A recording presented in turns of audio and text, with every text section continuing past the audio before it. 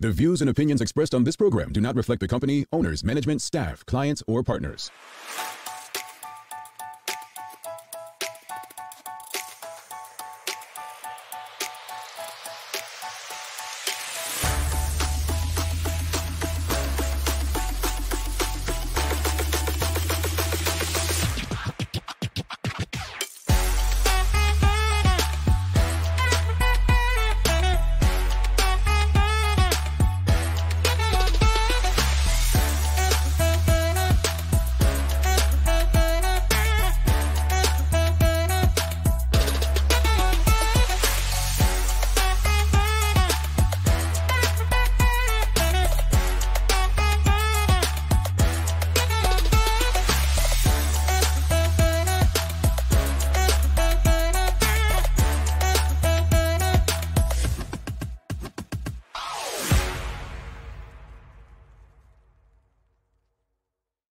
It's Wednesday, the 10th day of April, 2024. Welcome to Bermuda's Daily Talk Show. It's the Daily Hour brought to you by the BAC Group of Companies, Medical House Lindos, and People's Pharmacy.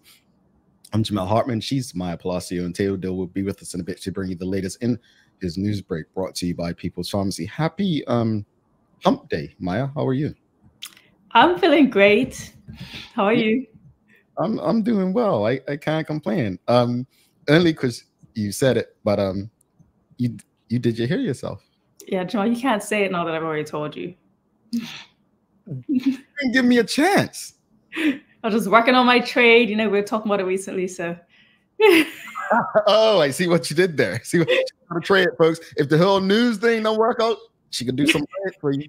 I was waiting here to pay for my education, so yeah, I can do this. You know, I saw an interesting argument on Twitter amongst like races, people from different races, and it was some MAGA guys, MAGA meaning the Make America Great Again, meaning Trump, those folks. But they were basically saying they showed some historical thing back in 80 or something that Braden started with some version of Europeans. It's not a black thing. Stop trying to earn it. I was just, man, I just scrolled on after a little read. I was like, no, I'm not getting into this. And so it was a back and forth, and you know how those things go on Twitter. Just interesting, right?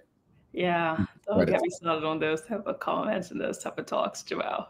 Yeah, but let's not do it. Let's not do it. Well, anyway, Suzanne Ingham says, awesome day, Jamel and Maya. Hair looks great. Oh, thank you, Suzanne. Thank you. I appreciate it. I think she's talking about Maya, but you know. Greetings, everyone, and thanks for making us part of your daily routine.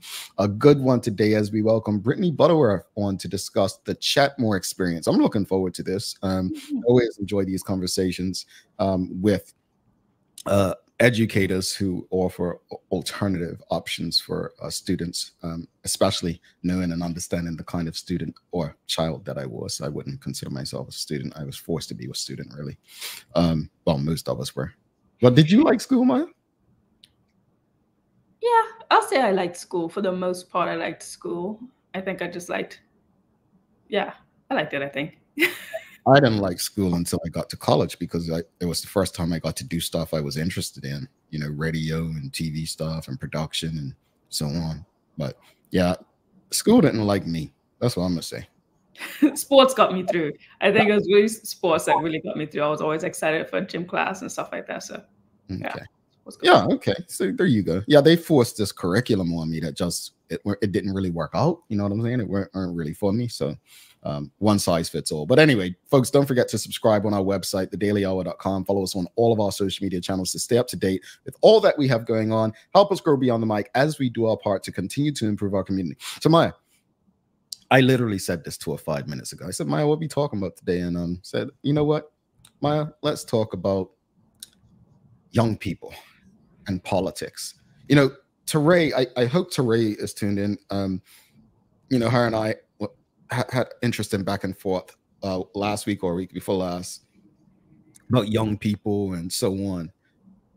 And I think, you know, I haven't considered myself young for the last 15 years.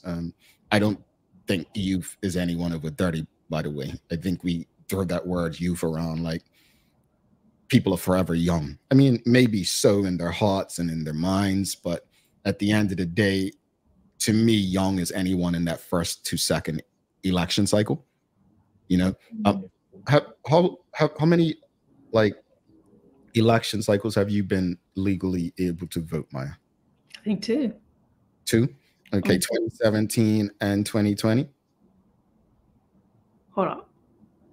Yes. Yes. You have a birthday tomorrow, so I'll actually how old you are tomorrow. Okay. But I'm saying that because I think we throw the word youth around, but I think it's necessary, especially with the conversation around Sir John's age being one of interest by a lot of people. You know, some people and many older people over 40, oh, I don't, you know, he stepped aside, oh, his age, he's too old, and this and that. And I think it's important that we kind of gather the thoughts of young Bermudians and really figure out what is it they want, what are their thoughts. And that's not to say, as I was talking to Ray, that every young person thinks alike, but we know that young people are typically drive politics, and their decisions drive things. So question of the morning is, how can we get young people excited about politics? And I remember, Maya, you speaking one time a long time ago about why you wanted to be a reporter and journalist, like really to connect young people with politics, if I'm not mistaken. But you know, that's the question, audience. How can we get young people more excited about politics? What can we do to get them excited about politics? Actually, I have a question to that question. Are we talking about just being knowledgeable about it in the first place and wanting to know about it, or are we talking about actually running and being, you know, like actually running? No, not getting involved, just getting excited about it. So not involved in politics. Yeah. Okay. All right. Yeah. So I thanks for asking for that clarity, because to get excited about it is to want to vote, to actually want to learn about the issues of the day and so on. To get involved means putting your head in the ring and becoming a, you know, politician per se, but really get people excited and interested, because there seems to be a lot of apathy, right? A lot of apathy. Let me think. Well, okay, so first initial thoughts is, I wish I would have asked this question on Media Mile recently, because I do recall asking it a while ago, and it's, listen, I think young people are excited about what's going on and do want to know. I think sometimes just getting the information to them to understand it in a, you know, nice, accessible way is the challenge. But also the fact that, yeah, we aren't really bringing it up in schools. I don't know if there's a difference now, but when I was at Cedar Bridge Academy, it's just like, you learn nothing. And I recently read an article by Taj as well, who's very deep into the political sphere, also a young comedian. And he recalled just learning nothing in school, and also hearing about his peers in private schools who, again, learned nothing. So it's like, it's not really getting passed down to us.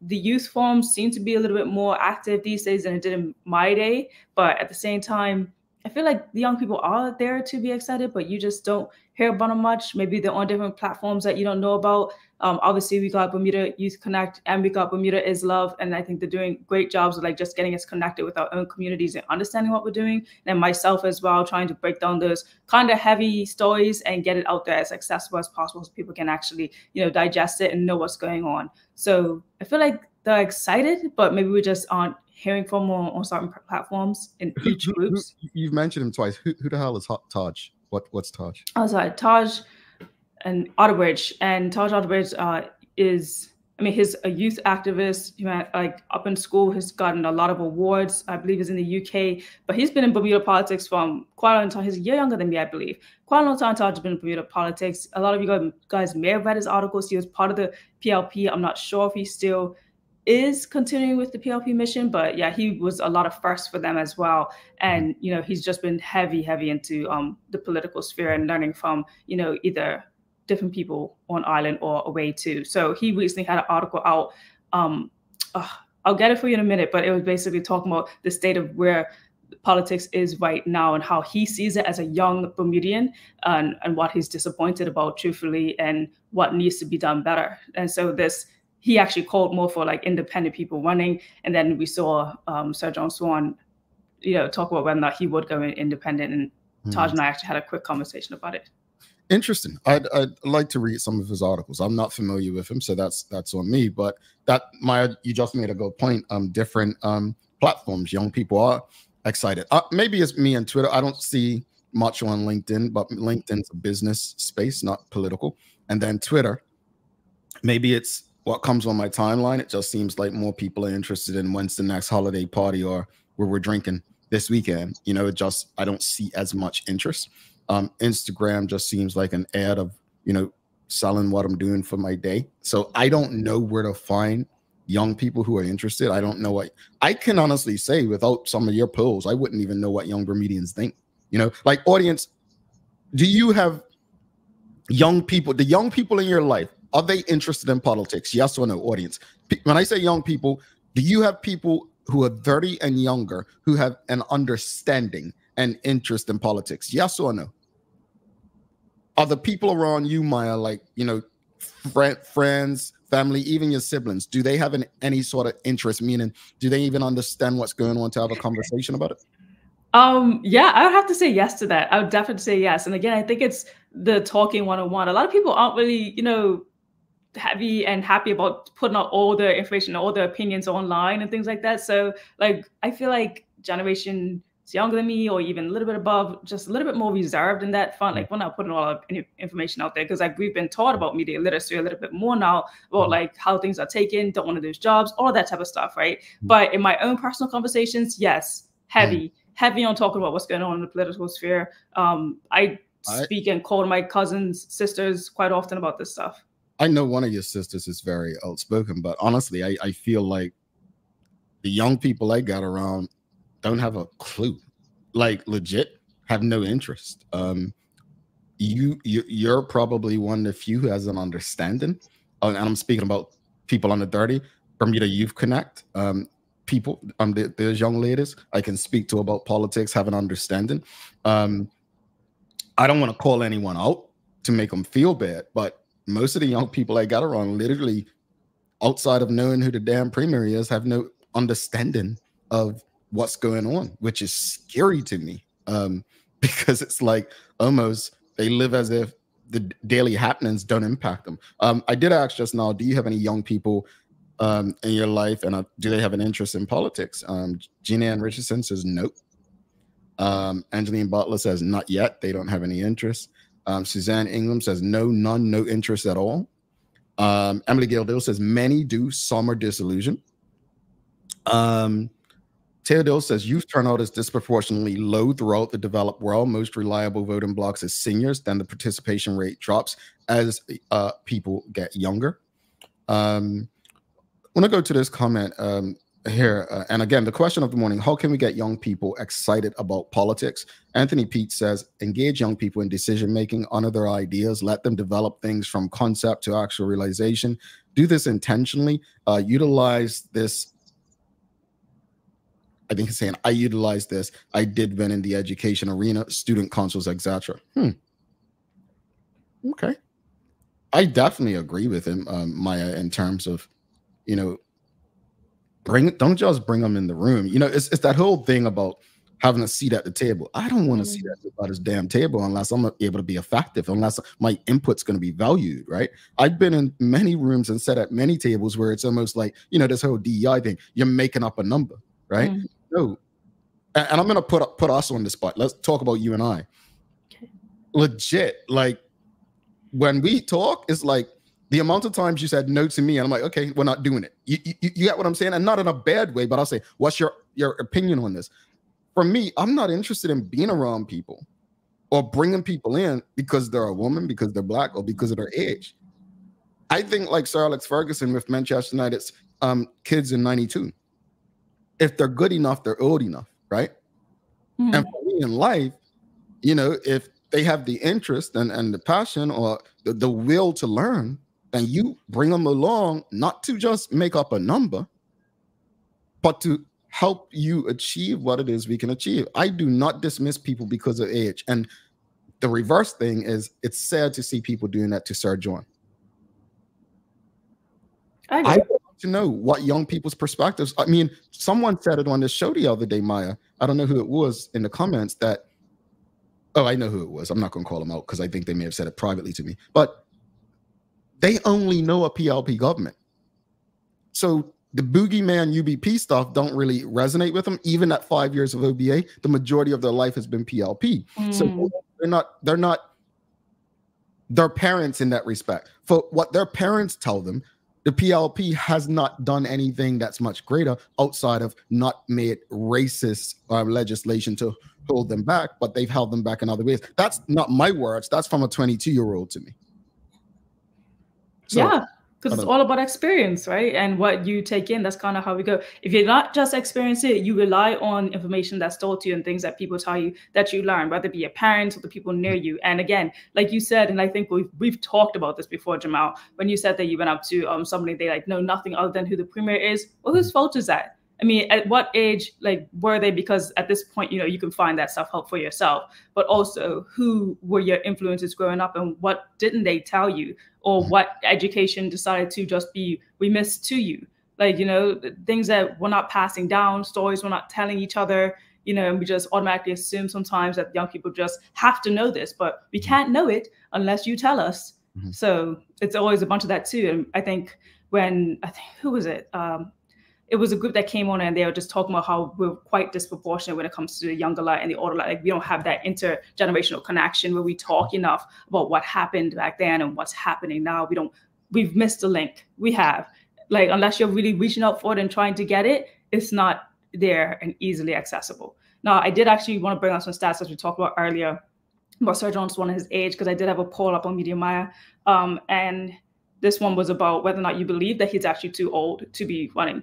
And honestly, I put up 3 options and they're all 35, 30, and 35. The first one, I agree he's too old to run, 35%. I disagree, age doesn't matter, it's 30%. And I don't know, more to consider is 35%. So truthfully, it's split. Age doesn't necessarily matter too much in this decision for a lot of young people on my page who did vote on that. So yeah, that's just one sense there. Okay, that's good info. And majority of Maya's audience will probably represent a lot of younger people. My highest age range is 25 to 34 is my. Okay, getting older there. How can we get young people excited about politics, audience? Let us know. Sine Smith says, 1, Media Maya, her platform, her way of presenting information, seeing someone in my generation passionate about delivering key information definitely helped to get me engaged in politics. See, look at that. I love that. Rosalind Famous says, yes, Maya, the importance of passing on knowledge. Here's the thing. I don't come from a family where they talked about politics. I come from a family where they engaged with politicians, but we didn't talk politics in my house.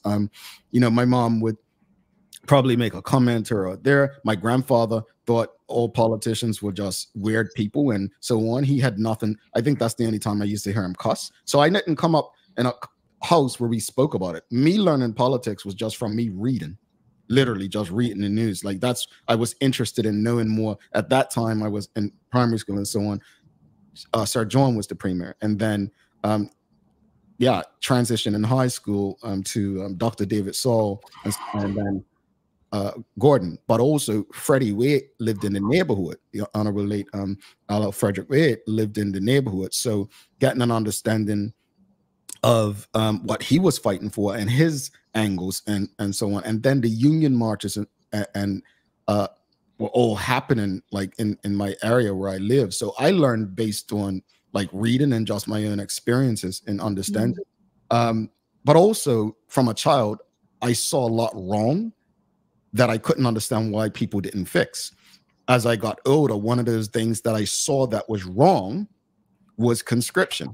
And when I got old enough, I fought to end conscription. It puzzled me what people fought for, what they didn't fight for. So me becoming politically involved, or not even politically involved, but getting excited or interested in politics is simply because I saw things wrong in the country that I want to fix.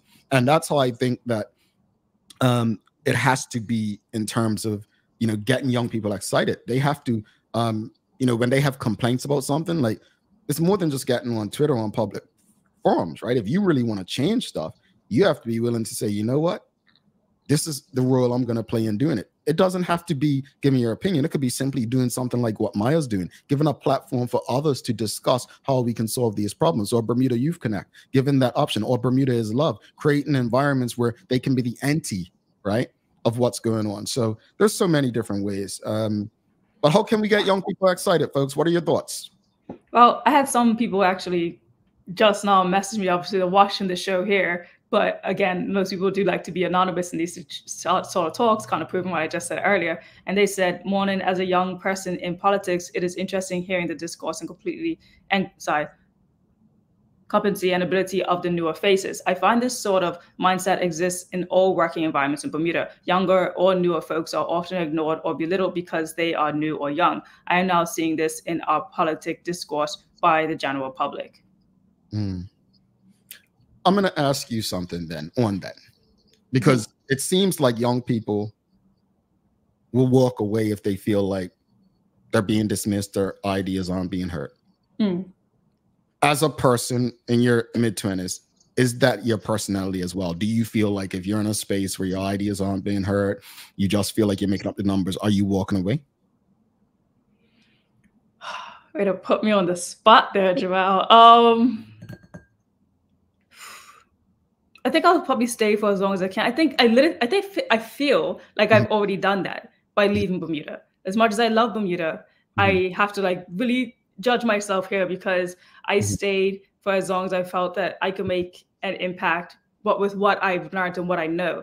I left so I can learn more, you know, probably be respected more when I come back, for people to actually value my opinion. I remember when I first kind of started out as, you know, media mind, getting recognized over the pandemic and getting emails or getting questions asking me like, well, why should we trust you? What do you know? Like, what's your credibility? Let alone, I'm probably one of the only journalists in Bermuda that have a degree in my field. Like, you know, so it's just like getting criticized a lot because of my age, maybe because I'm also female and because I'm Black. That didn't necessarily always help doing that too, but yeah. Well, I remember, she needs to go work for someone else. She doesn't have experience. Yeah, I remember. Me, I'm like, I've been doing this since 15. Nah, you get experience by doing the work. But anyway, honestly, the best teacher is sometimes going out on your own and failing. I'm just saying. Here's some quick things, Maya, that I came from. So, audience, let's go to the audience first. So, how can we get more people excited about politics? I want to go. Sine Smith said, number 2, seeing younger people get involved and being active in politics contributes to my excitement about it as well because of the relatability factor. Yeah, let's hold that thought as well. Anthony Pete says, a long time ago, a course called Civics was a standalone subject. All students' information was shared. Lots of discussion occurred. What is your... So it's true that civics is no longer offered in school. I saw someone put that on Twitter, but man, I never saw that. I see so many false things on Twitter. Like, saw something yesterday about Dawn Staley married to this lady, and like Dawn Staley's not married, but people were running with it. So I didn't know if that was real about civics. Like, is it not taught in the school anymore? Please let us know. Yes or no. Terry Toll said, I sent an email supporting Sir John's bid, and obviously Bermuda Youth Connect. Congratulations on that. And thank you. Not saying that you should support Sir John, but you support Sir John actually putting himself out there, and you're not looking at his age thing. Why do I think Teray gets it? Because she knows how it feels as a young person to be dismissed because of age. Now, the same to Sir John, dismiss him because of age. It's crazy. All his accomplishments and all his knowledge. Exactly. Accolades. Civics is needed, says Anika De Shields. Folks, is it not... Somebody let me know. Maya, did you have civics in school? I never had. That was never an option. I had civics up Cedar Bridge. I enjoy. I love civics. Well, as you can probably tell by the show. Michael Daniels says, government should make the way forward accessible. The man in the streets needs to make things happen. Does our people have a vision, or do our people have a vision for our future? Teo Dill says, Jay, you've nailed the problem. Representative democracy operates on consensus. To drive the consensus, you've got to convince your group to go in your direction. If you're new, that takes a lot of time, which can be understandably frustrating. Yeah, indeed. And Teo says, civics, I think, is bundled into social studies curriculum. Interesting. All right. So here's a few things I saw, Maya. How to get young people excited about politics. 1, education. Start by incorporating civic education. Well, that's what everybody's been saying. 2, engagement. Create opportunities for young people to engage with politics directly. This could be mock elections, debates, community projects. You know, I wish I was on the debate team. Oh, me too. gee, that's one thing I regret. But on Saved by the Bell, they made it seem like it wasn't a cool thing to do, so I didn't want to get involved because of Saved by the Bell. That's what the like geeks and nerds did. But anyway, digital platforms. Leverage social media and digital platforms to reach audiences.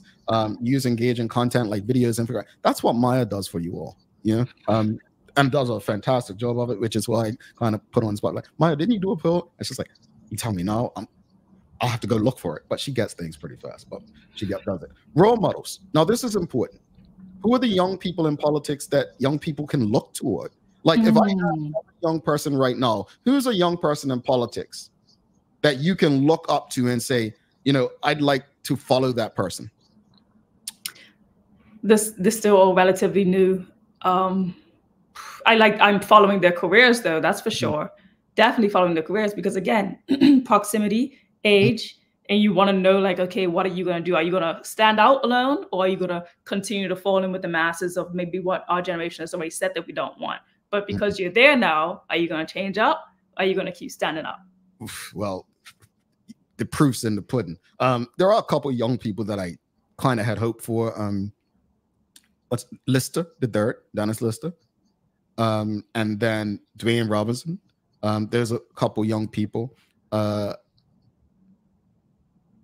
Okay, let's move on. Youth organizations.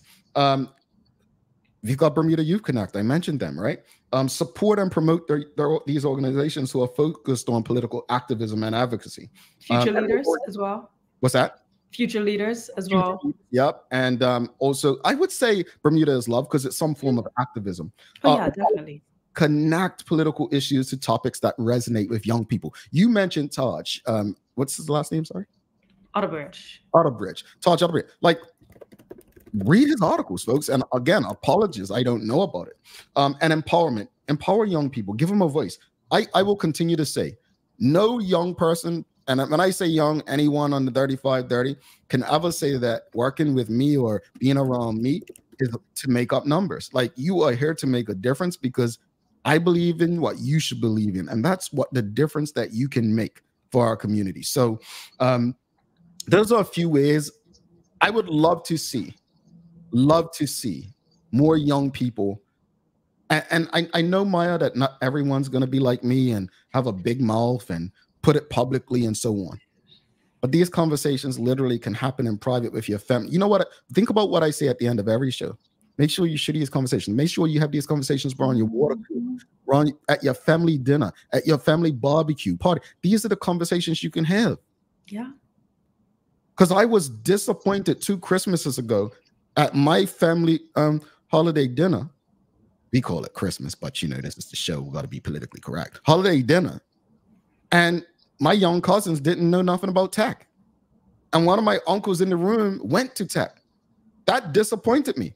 But again, the failure is on us for them not knowing. Thank you. Let me be clear. The failure is on us for them not knowing about tech. How are we sending children off to school to study stuff?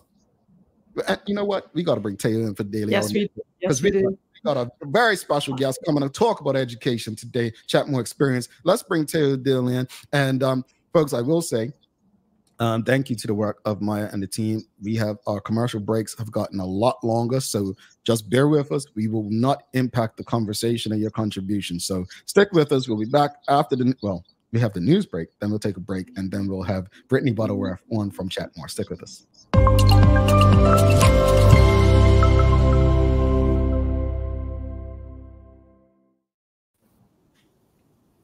Greetings. Hey, morning, good morning. I'm sorry, it's one of them mornings with the headache stuff, so I got to keep the shades on. No worries. I don't want no judgment here.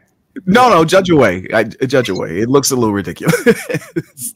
but hey, come on now. I'm picking on you because you were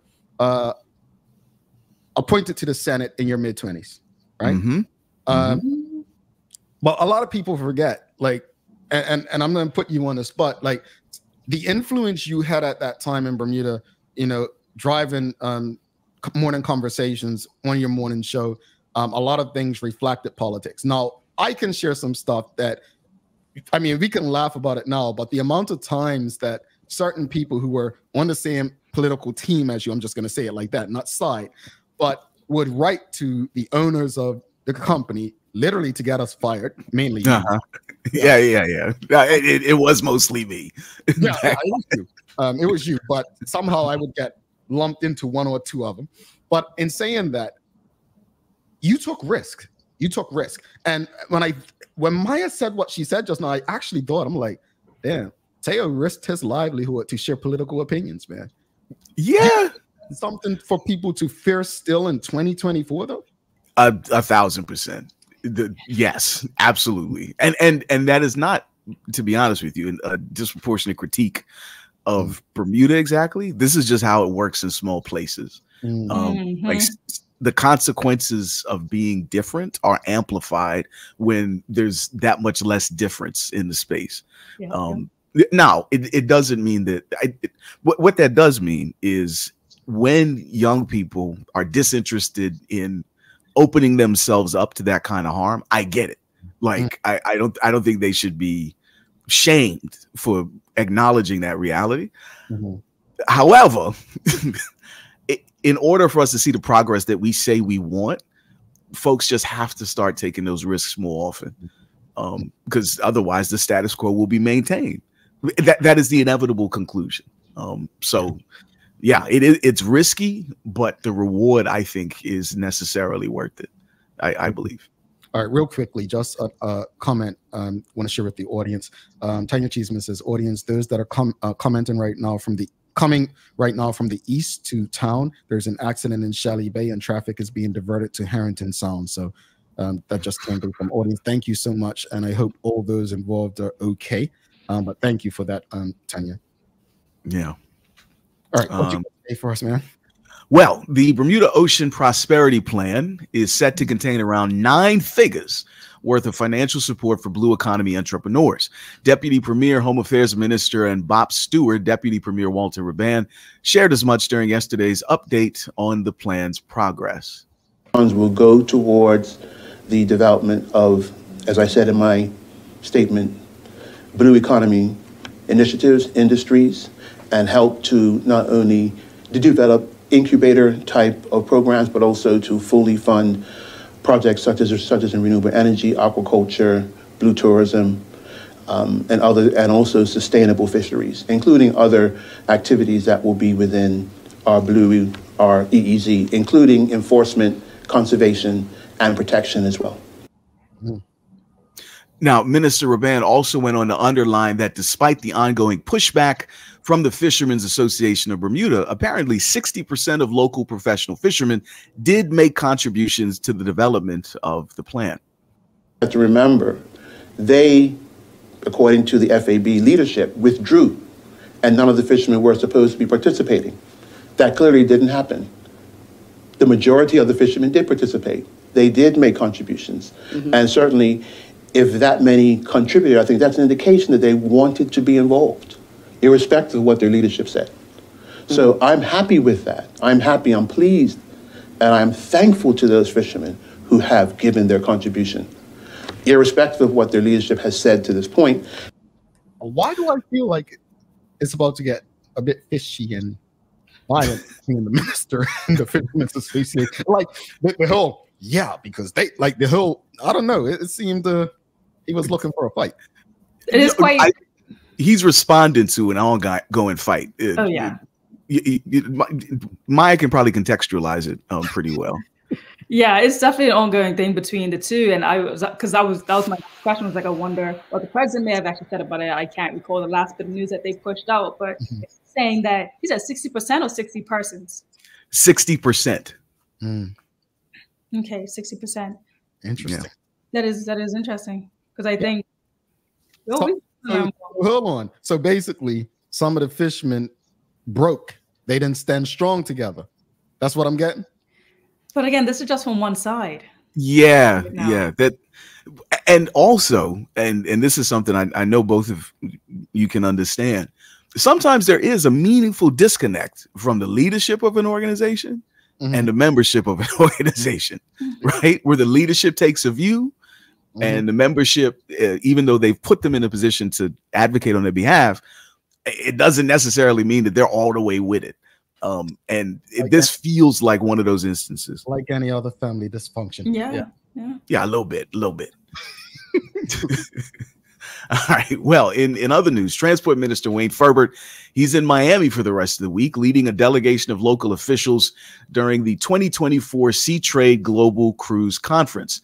Now, this conference is the world's largest event for cruise line executives and suppliers of cruise services, with nearly 10,000 industry influencers, high-level cruise execs, and stakeholders from approximately 120 countries attending. Now, Minister Furbert shared Bermuda remains a proud maritime nation who's looking forward to welcoming more cruise visitors to our shores in the near future. Now, we know based on the data, some of which you see on the screen now, that cruise visitors spend much less on island than air travelers. Specifically, air visitors spend almost 6 times more altogether than cruise tourists. One example of how this breaks down is that according to the BTA, as of 2021, cruise passengers on average spend under $35 in restaurants while they're in Bermuda, while air travelers spend almost $1,700. Now, considering those numbers, it might be hard to understand the focus on the cruise sector, considering its relatively marginal economic returns. But this short explainer about the future of world travel may help make it make a bit more sense. Cruise passenger numbers globally are set to hit 36 million this year, and that figure is expected to continually increase.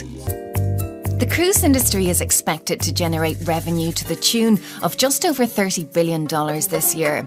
In 2027, the indicator is that this figure will jump to almost $36 billion. So there's lots of paper on the table, and that pot of money is going to continue to increase. So I think the reference to it's politics. Let's just call it what it is. No disrespect. Okay. Here's one of my few favorite. Well, I wouldn't say favorite, but we cool. But anyway, I think it's politics, because, and what I mean by it's politics is that's a big difference. 1,700 to 35, right? Yeah. That's people understand that. $1,700, $35. There's no way to make sense of that. The reason it makes sense for Bermuda to focus on tourism, cruise ship tourism, is political reasons. You can say we had more people. Ah, I see. But folks, we're smart enough as a community to see through it. It's politics. More cruises, bigger ships equates to more people. And who's to say they actually got off? What's that? At all. They actually got off the cruise ship at all. Yeah. I just want people to see through it and for what it is. Don't let's not be come on. Got you. Thank you for the clarification, bro. Now, I may have some information here that could frustrate not just the two of you, but the audience, depending on what you got in your living rooms. That is to say, if you're a Roku TV owner who went digital to avoid commercials, if you're that person, this is going to get on your nerves. Because right now, Roku TVs, they come with built-in ads just on their content, though, right? The menu screens, first-party video channels, screensavers, etc. Not when you're watching your Netflix or your Hulu or your YouTube or your Crunchyroll or whatever. Until the near future, that is, because Roku just filed a new patent to give you commercials whenever they want to. Then the tech YouTuber Louis Rossman explains exactly what this patent means. Is that you could insert advertisements in between the device that has an HDMI output and the television. So this means that the television will be able to detect when you've paused content, and it will be able to insert an advertisement into that content, even if the content that you were using the HDMI part to view had no advertisements on it. Because apparently this is something that users are asking for. Now, here's why this is a problem, right? I don't just mean technologically. I mean, like on a moral level. This angers me. Ads on your content make sense when you're watching free view stuff. That's how creators get paid, right? Like you're watching something on YouTube, it's completely free, and that person who made that content should be able to get paid, so they roll some ads on it, right? Makes sense. But you bought your TV. They got your money. You got your device. Where in this relationship is there room to monetize us in perpetuity? This is like some dystopian future fiction thing. like from Cyberpunk 2077. We're literally going backwards. We're going backwards with this right now, and it actually makes me so mad. I'm like, let me practice a DVD player. I'm so sick. I'm so sick. I'm done. Because I guess the bubble's never gonna burst. It's as long as we're driven by capitalism like this. Like, for instance, I had a friend over a couple months ago and watching Netflix. Now, again, as T-Mobile, I got Netflix, everything as part of that. The catch is it's the advertising one, right? So I'll be sitting back watching my reruns of Martin, and Martin about to get punched in the face by the boxer guy, Tommy Hearns, and it goes to commercial because the commercials aren't even in where they used to be. It's something that I'm like, it's not free because they say it's free, but no, I'm paying T-Mobile, right? It's part of my phone. But that's what they give you. And I'm just like, the whole point, like what made people go to you guys was the commercial-free content. But because you want to make more and more money, you're gonna find ways to annoy. I mean, just go back to cable, huh? Because YouTube's irritating me too. They be playing your ads. If you don't have the pre-on, they play the ads in between the songs. No, I'm like, I'm over it. Oh, girl, let me put you on the game. You don't need YouTube Premium to keep ads out of your YouTube experience. If you, I don't know if you use extensions on your browser, like Google Chrome or Mozilla. Message me about it. Yeah, no, I'm telling. I want this for the audience. Ad blocker. You can get. There's half a dozen free ad blocker extensions you can get put into your browser. You'll never see a commercial ever again when you're on YouTube. And do it. Use it. Fight back. Stop these people. I hope the audience appreciates the commercials on TDH because we got a lot for you nowadays starting today. Tell you what, you got weather for us. Yeah. Well, weather-wise, the next 3 days should be pretty much gorgeous due to a dominant slice of high pressure. We got mostly sunny skies, temps between the low 70s and mid 60s, and a comfortable breeze. Now, this will change once we get to the weekend because another front's moving in from the west, so the rain and wind may reappear. But from now through Friday, we're looking good. All righty, what you got for world? I'm saying world days of the year, Maya.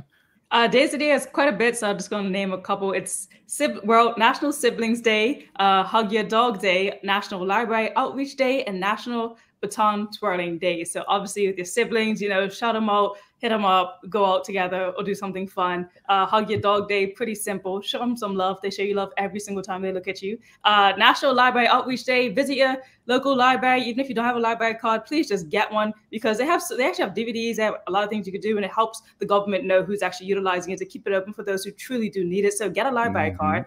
And then National Baton Twirling Day, just shout out to all the majorettes out there. Oh, that's what I was wondering. I'm like, is it police baton or majorette baton? I'm a black man. I gotta ask these questions. Maya, I could celebrate National Siblings Day while noting another really important day today. That is, it's my sister, my baby sister, Courtney Dill, her birthday today. So happy birthday. Dang, happy birthday, Courtney. I know that I gotta send her some love. Man, all right. Thank you, bro. And Courtney has been on the show before. She'll probably be back. Remind us how we can better take care of ourselves. Tay, big shout out to my siblings as well. I have all sisters, only boy. Yeah, that's why really nice with the latest. And also hug your pet day. So family dog Bella's been running away a lot lately. So I think from the house? Yeah, she's been running away. She ran. Man, we'll talk about it later, but she ran again Sunday. She keeps running away. She's never been like that. And so I had to talk to our, family therapist, pet therapist, Maya, last night, let her know. So, yeah. But anyway, folks, stick with us. Tay, thanks so much. We're going to be back. We're grateful for commercials, and I hope you appreciate commercials. And we're thankful for the people who keep advertising with us. But we're going to have an extended conversation with Brittani Butterworth as we're a bit behind on time. Tay, we'll see you later. Peace. Stick with us. No doubt. Take care. Let's face it, life can be a little wild, but shopping doesn't have to be. I choose People's, so that whether it's a prescription that needs to be filled, a toy for my little terror, or a gift for a new addition to the family, we'll see about that. Everything's available in one convenient location. Some call it People's, I call it my one-stop shop in the city. People's, we're here for you.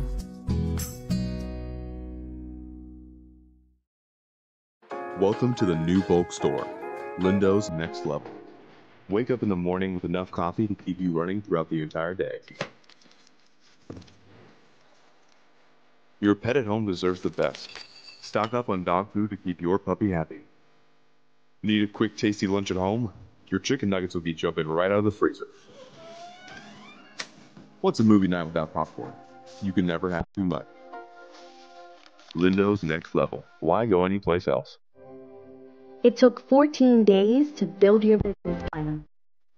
6 months to build the courage to leave your day job. 3 weeks to find the perfect location. It took 10 days to outfit your space just right. And 1 day before your first client walked in the door. All totaled, it took you a full year to get your business operational. And this is just the beginning. To the entrepreneurs, the risk takers, the people that shape our economic community, we salute you and are here for you every step of the way. BEDC, providing knowledgeable, progressive, professional, and innovative support to Bermuda businesses. Noah's Ark, the largest and most trusted pet supply store for almost 30 years. Not only have you watched us grow, but we've grown together, keeping the needs of your pets first, offering advice and giving back to the community. Shop online, choose delivery, or visit us in Devonshire. And with the Egg Show in view, we will continue our yearly support and help you find everything you need for one of Bermuda's most favorite community events. See you soon. Alrighty, welcome back to the big show. Maya Palacio, I'm Jamal Hartman. It's the Daily Hour brought to you by the BAC Group of Companies, Medical House Lindos, and People's Pharmacy. Please don't forget to subscribe on our website, thedailyhour.com. Follow us on all of our social media channels to stay up to date with all that we have going on. Help us grow beyond the mic as we do our part to continue to improve our community. The reason I'm smiling and laughing is I love to do psychological, like just sit back and watch people watch people's behaviors, right? Because we spoke about commercials before we took that break. And I wish you all could see from my side. The great thing about streaming live is you can see how many people are tuned in, not who is, but how many. And Maya, correct me if I'm wrong, but not one person went off during that commercial break. And you're not wrong. I think it went up. It went up. That's my point. It went from up to 123 live across. Well, sorry, that's not including Instagram. So over 130 people live right now. But I'm putting you on the spot. I'm putting you on the spot because if there's 130 of you tuned in right now, why do we only see 10 or 12 of you liking and sharing the content? Do us a favor before we bring our guest in. Like whatever platform you're on, give us a like, a love, a follow, and share this conversation, this most important conversation. Because I tell you, I told you all the other day, I have to read and research and try to understand every yes. And I had no idea about the Chatmore experience. I want you to learn what I learned. I want you to know what I know, because the more we know, trust me, the better our community gets. Yes. Let's give some respect to our guest for the day. Brittani Butterworth, and give her a warm TDH welcome. Because what happens with algorithms, when you do like it, when you do share it, more people are exposed to the conversation. So trust me, it's not about my ego. It's about ensuring that our guests get the kind of exposure that they deserve. So let's give a warm TDH welcome. Let me make sure I don't play the wrong music. All right, right chair for Brittani Butterworth join us to speak about the Chatmore experience. Hello, welcome. Good morning. Good morning. I've thoroughly enjoyed listening to the show. Every once in a while, I'm like, oh, I got something to say about that. So it's been a lovely morning. Well, you know, I'm going to ask you now. Come on now. No. First of all, thank you for getting up early, doing this with us. You know, we appreciate you making time to do this. Again, as I just said, I had to do some reading and understand what Chatmore was. But do you have any, you know, you work with young people and so on. You heard people speaking about civics and education. What would you do with the young people that you're around to get them excited about politics? Well, I'm glad you asked, because we have a course specifically dedicated to Bermudian cultural and civic studies. So straight through from middle school all the way to high school, they cover a variety of topics that relate to, mapping out their MPs across the island, getting to know their local MPs, talking to their families about that. They've just recently covered the marine culture in Bermuda. Also had the Gombeys in. And they also did a genealogy study. So they used Ancestry.com and traced their lineage back, and the parents got involved as well. So it was really cool to kind of see how we were all connected. But we do our best to kind of make sure that that is a very concentrated subject for our students, because we want to facilitate global-mindedness. You see our faces. Yeah. Wherever this conversation goes after this, I'm impressed already. Yeah, like that is incredibly amazing to have. Like just wow, because who doesn't want to know their ancestry, especially for Black people specifically? Like it's hard to know who our history is. Like we get congratulations to that. Thank you for that.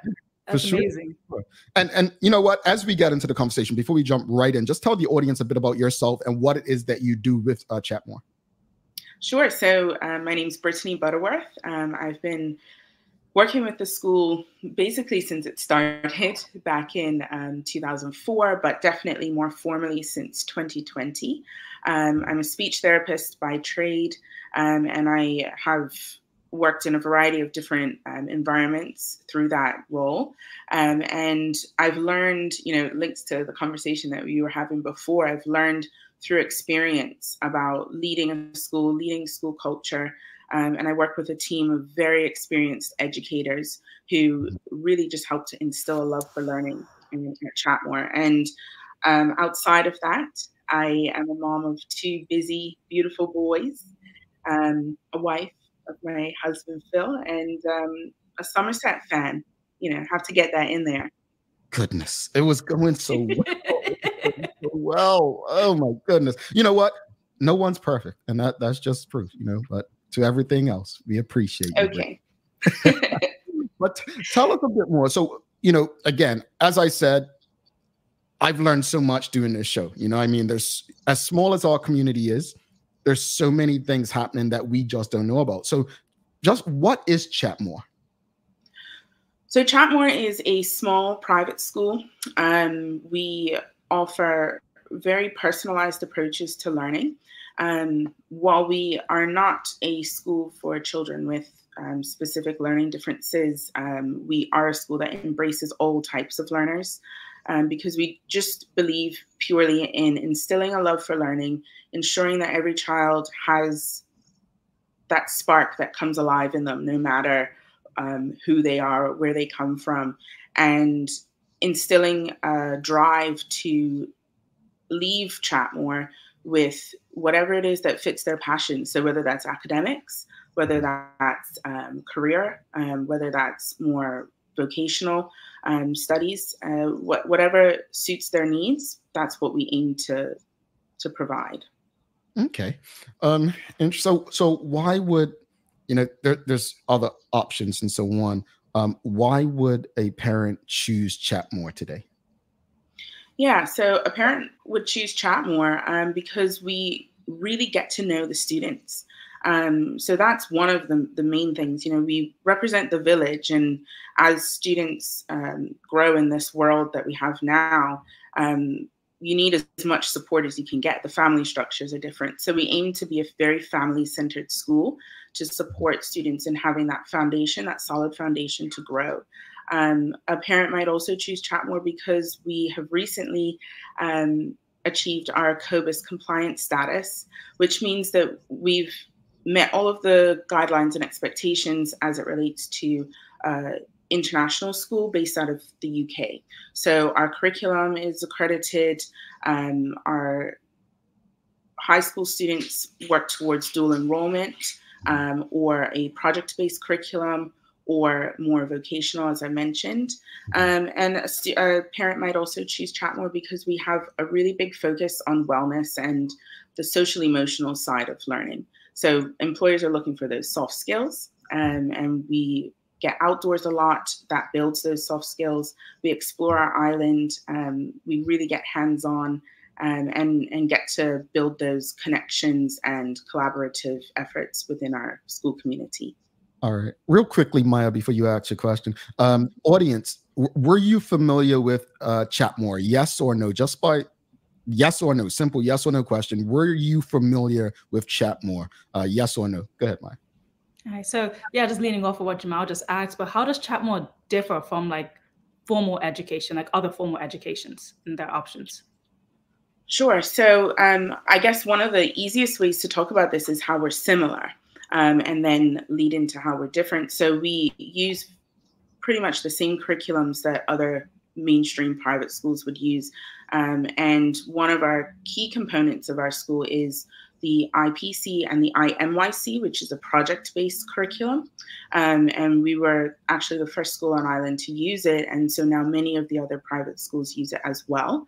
We offer IGCSEs, and we offer A-levels or dual enrollment as well. How that then differs is in our approach to those curriculums. So while it's the same that you might find in other schools, our approach to it is different in that we use our outdoor campus quite a bit. I don't know if you've been by, but it's a beautiful space. We're so lucky to be there. We engage our students and our families in learning together. And we make sure that we involve real world learning as part of our curriculum too. What does the profile look like of some of the students there at Chatmore? Yeah, so it's a diverse population, actually. We have a good balance of boys and girls, so about 60% boys, 40% girls. We actually were a boys' school to start, and then the boys voted, and they won the vote to add girls. So now we're co-ed.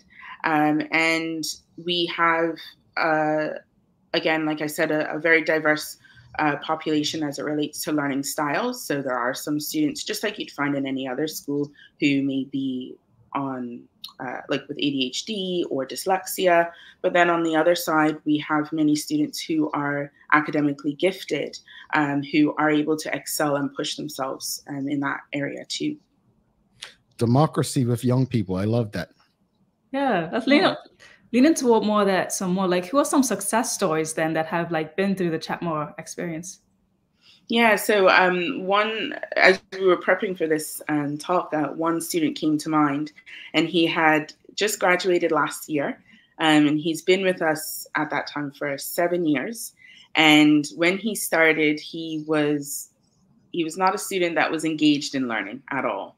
And we did a lot of work with his family and supporting that connection to the point that he graduated with, I want to say, 6 GCSEs, and he had started some courses at Bermuda College as well. And so now he's getting like a 3.75 at the college in their culinary arts program. And he just came back to visit to drop off some of his baked goods a couple months ago. But we really were able to see the transformation. And we were able to see the transformation because we celebrated his unique strengths. He was not a student that would fit into that mold of the traditional big private school.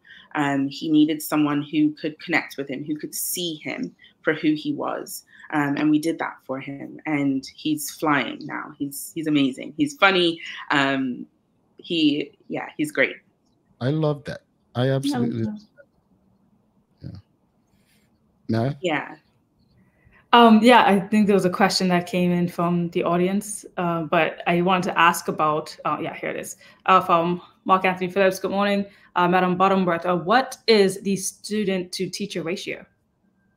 Yeah, so we have about a 1 to 5 student teacher ratio, so 1 teacher to 5 students. We have about 45 students in total and about 8 teachers. And that doesn't include some of our subject specialists that might come in part-time. So we're a very low student teacher ratio. And again, that just adds to that personalized approach that we offer. And we work really well as a team. I think one of the key things is that when you have a team of teachers and educators that are committed, they're in it to win it, as you say, you see that transformation in leaps and bounds. And I'm really proud to lead a team of really awesome teachers. Like, they're great. I couldn't ask for better. Nice, nice. Where are you guys located? Yeah, so we are located in Smiths on St. Mark's Road, just there across from Pokeoke, or on the other side by that little shop complex. I think Jillian's is there now. So on that road in between those two. I did forget to mention as well that we go from ages 4 through to 18. So it's a full through school. And we also have multi-age classrooms. So our classes are mixed age, and it's really cool to see.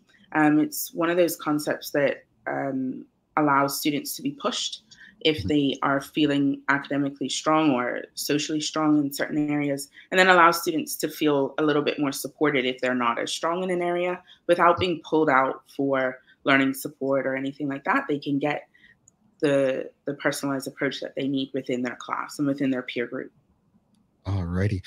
Audience, if you have any questions or comments for Brittani, please send them through. But we did ask, did anyone, in the audience, were you familiar with Chatmore? And we had a couple on, a few on Instagram.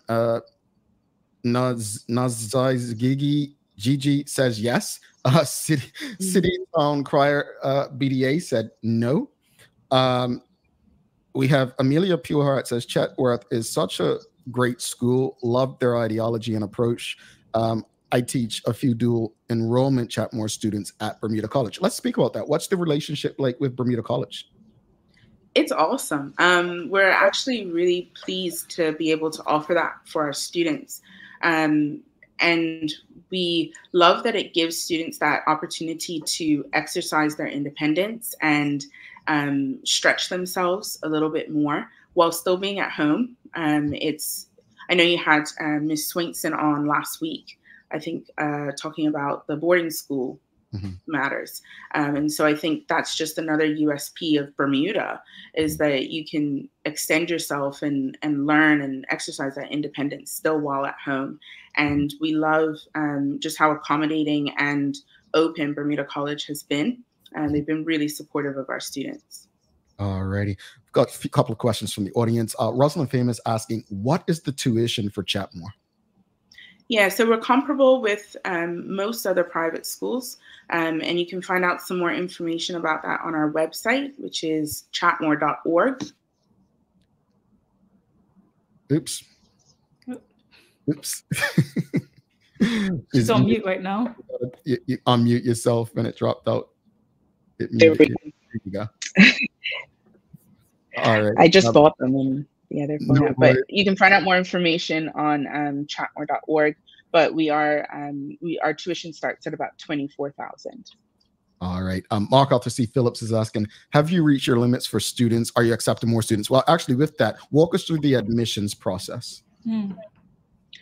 Yeah, so we typically will start with a phone call, get to know the students and the families, and then invite parents in for a tour so you can see if this is a good fit for your child. And then after that, there's an application form to fill out online. And then we do some visit days. So that might be one day, it might be 2 or 3. And then we have further conversations before proceeding with either offer or supporting you and finding another option that might fit.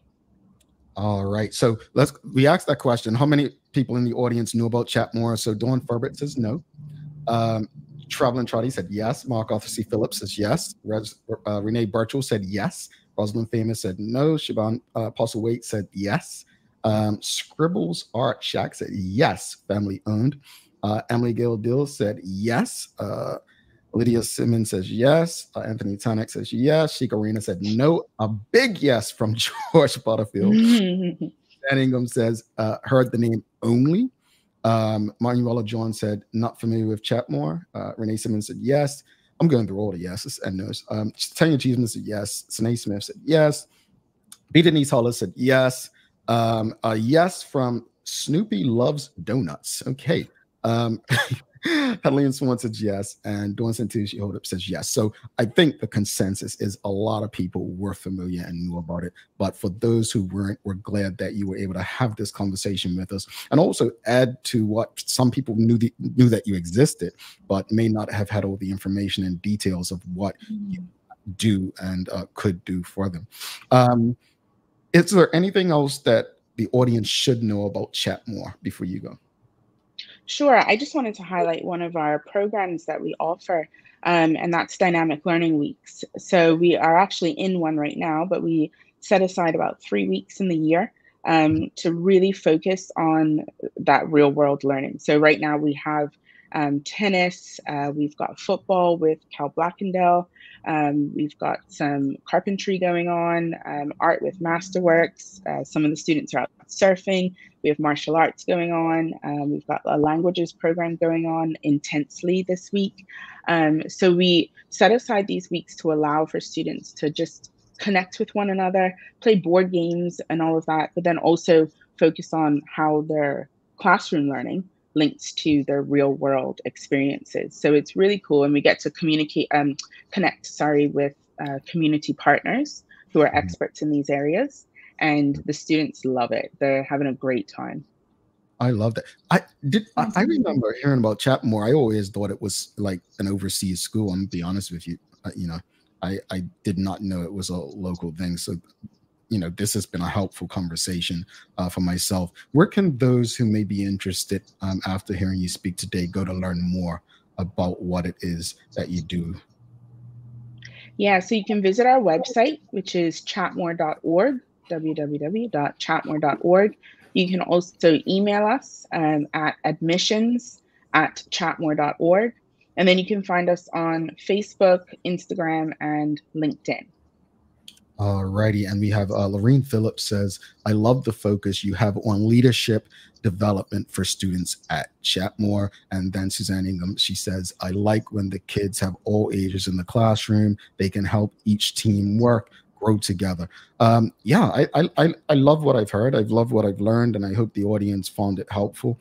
I mean, you blew our minds away the first things you started talking, but thank you for trusting our platform to have this conversation, Brittany. And if there's any updates or anything going on at Chatmore that we can be of assistance to, either by coming on or even sitting down with Maya for a news segment, let us know. But this is definitely the kind of stuff we want to be discussing, rather than the problems that we so-called have with education in Bermuda. So I'm happy, I'm extremely excited that more options are there for people to learn and grow as young people into good citizens and contributing citizens in Bermuda. So thank you, and thank you, Chatmore. Thank you, and happy birthday tomorrow, Maya. Oh, thank you. Have a great day, Brittany. Bye-bye. All right, Brittani Butterworth, folks, if you appreciated that conversation, found it helpful, please give us a thumbs up, a love, a like. Make sure you share that conversation with your friends, your family, your colleagues. Make sure that if you want to avoid those political conversations, you have these kind of conversations. Trust me, they're less stressful. We're going to take a final break, come back. We're going to do two things. We'll do the daily play, but we're also going to do a hashtag giveaway. If this is your first time tuned in, you'll find out how it works after this break. Stick with us. April is National Child Abuse Prevention Month. Children depend on every single caring adult in our community to make sure they are safe from sexual harm. Keeping them safe not just in April, but every day. Whether you're a parent, a guardian, a grandparent, an aunt, an uncle, or a caregiver, we ask that you take just 3 hours out of your busy schedule to learn what you can do to make sure the precious children in your life are protected. They are worth it. Join the 13,000 SCARS certified adults by simply visiting our website to sign up for a free SCARS training session. Learn about online and body safety, how to protect them, and how to respond if they are harmed. This information is vital to their well-being and their future. Because they are children, it is our responsibility, Bermuda, to protect them. Visit scarsbermuda.com and learn what you can do to help the child in your life stay safe. Considering the increasing challenges faced by financial institutions exasperated by market volatility, the need for insurance protection is a critical component of the risk management framework. At FriesenBrook, our priority is to safeguard your assets with the most optimal and cost-effective risk management cover. Therefore, we deliver a full suite of competitive insurance products to protect your business. Call us on 296-3600 to learn more about our broking services. Take a look at our workwear for construction workers and tradesmen. Durable, stretchable in all the right places and plenty of options for tools and accessories. Paired with our wide range of tough and comfortable footwear, you can't go wrong. As you can see, Medical House really is a one-stop shop for everybody. We can't wait to see you. See it all at our new expanded location on Bakery Lane. All righty. Well, thanks again to Brittani Butterworth from Chatmore for stopping by for a very important conversation. Again, if you appreciated the conversation and discussion today, please give us a thumbs up, a love, a like. Make sure you share the conversation with your friends, your family, your colleagues. Make sure you go on our website if you haven't already, thedailyhour.com. Make sure you subscribe because you don't want to miss a lot of the announcements that we have coming in the next few weeks and months. That's where they will be made. Trust me. It is thanks again to the BAC group of companies, Medical House, Lindo's, and People's Pharmacy for ensuring that we're able to do this with you on a daily basis. It is time for the Daily Play, brought to you by Bermuda Trivia, now available at stores throughout Bermuda. Follow Bermuda Trivia on Facebook, Instagram, Twitter, and TikTok to find out why it's Bermuda's favorite trivia game. All right, Maya, are you ready? All right. Hey, what's the topic? It's music today. I didn't say that earlier. Yeah. Okay. It's music today. All right. I normally got this. All right. You think you got this one, Maya? All right. Here we go, folks. Audience, pick up her slack if she doesn't get it. Who was the first African American to win 5 Grammy Awards in 1 year? Lauryn Hill. Wow.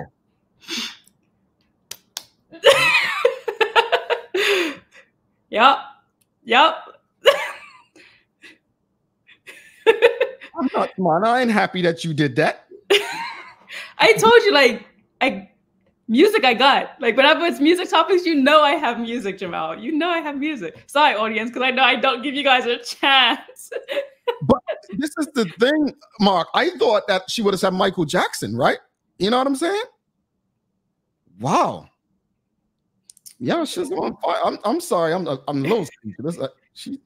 I wouldn't have guessed Lauryn Hill, honestly, but that's the answer. Yeah, you wouldn't have guessed Lauryn Hill? I would have guessed Michael Jackson, honestly. That's because you don't know music. I guess not, Maya. My goodness, you feel me, Adeline? Mercy, man. Anyway, audience, hashtag the Daily Hour to be eligible for this week's prize to join. Who was it yesterday? Well, Stacey Ann on Monday. Was it Anika? Yes, Anika. Yeah, Anika yesterday. So hashtag the Daily Hour for your chance to win while we wrap it up. Maya, I'm still a bit, yeah. Okay. Let's put your feelings, but Maya, getting your question right so fast, Jamal. Put it aside and let's have back to conversation. Final thoughts on today's discussion, young people voting, and then chat more. What are final thoughts? Oh man, my final thoughts. Keep talking to us. Keep talking to the young generation. I got to even remind myself now because I know we all get wrapped up in every day-to-day thing that we're doing, but keep speaking to your cousins, your nieces, your nephews, the younger generation. Get them involved, get them to understand, answer the questions, ask if they have any questions because they probably do. And I would say from a discussion with Chatmore, I know exactly where that location is. As soon as she said, I was like, yes, Maya, that is a beautiful, beautiful location. And I love what they're doing there. And I'm so excited to hear about the ancestry thing. Took me out of the park immediately. And then just learning more about the curriculum itself and having that small I love that one-on-one. I think it is very helpful. And I think, seeing the success stories of, individuals who may not have been able to excel in other places, excel there just gives me hope. I love that. Yeah, I'll say, I just want to see young people engaged. And, while I appreciate all that Maya's doing with her space, I think older people, you can't see younger people as a threat. See them as opportunities to actually help yourself evolve. So engage them, meet them where they're at. Don't be afraid to meet them where they're at. That's what I have to say on that. As far as Chatmore, I'm just excited that there are other options. Some will say, well, there have always been options.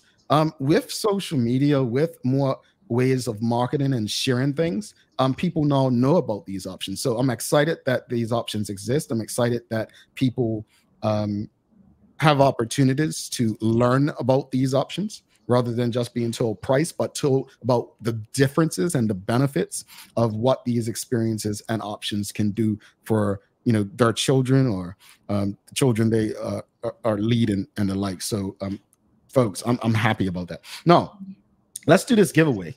Let's see. Let's do this. Well, it's not the giveaway. It's eligible to be in the giveaway. Let me be clear. Let me be clear with that. See who's going to be the Lazaki winner today. And then Maya's going to give us a daily inspiration and send us all on our way. All right, here we go. Let's hit that thing and let's do that drum roll. See who's going to be joining Anika and Stacey Ann for Friday's giveaway. Hadaleen, congratulations to you. An OG. Yeah. Happy for you, Hadaleen. So you will be joining Anika and Stacey Ann. So let's just put Hadaleen and Anika for this week's draw, which will take place on Friday. Every day you have a chance to enter the draw. Sometimes you get it if, well, someone doesn't get the answer within 1 second. But anyway, Maya, you've got some daily inspiration for us? I do have some daily inspiration. All right. So do you want to guess who actually said this quote when I say it? Guess it. All right. You know the name. Okay. Quote, children are the living messages we send to a time we will not see. I'll give you a hint. He was a president of the United States. Oh, Barack? No. Oh, not Bill Clinton. No. He was an actor before president? Oh, I don't know. Ronald Reagan? No. Oh, I don't know then. John F. Kennedy. Oh, JFK? Oh, okay. That sounds about right. That sounds like him. All right, JFK. All right. Alrighty. Folks, please don't forget to subscribe on our website, thedailyhour.com. Do it right now. Just go on there, put your email in. That's it. We've probably sent one email this year. We don't send emails all the time. We send it when it's important stuff going on that we can't just tell you on the show. So go on the website, put your email in, thedailyhour.com. Follow us on all of our social media channels to stay up to date with all that we have going on. Help us grow beyond the mic as we do our part to continue to improve our community. Thanks again to our partners, the BAC Group of Companies, Medical Host, Lindos, and People's Pharmacy for ensuring that we can do this with you on a daily basis. As always, we appreciate you. We love you and we thank you for making us part of your daily routine. If all goes well, we'll be back to do this again with you tomorrow. It's somebody's birthday. I hope I'm getting some cake. She's Maya Palacio. I'm Jamal Hartman. Please do make it a safe and a great day. We are out. Peace.